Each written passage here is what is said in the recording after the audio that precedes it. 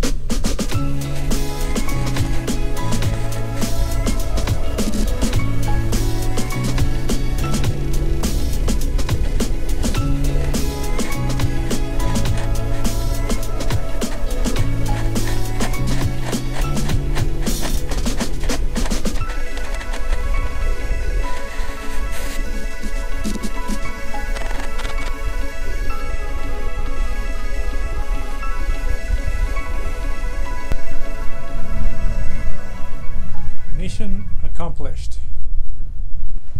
And this is what we swept out of the chimney. You can see that big pile of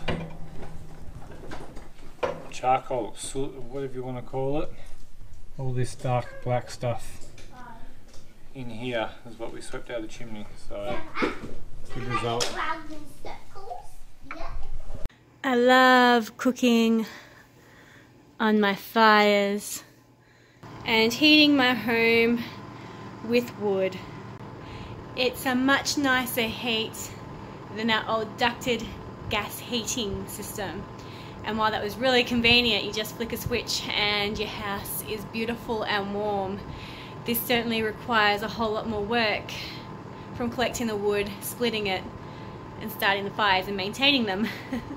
Because it's really easy to forget about them.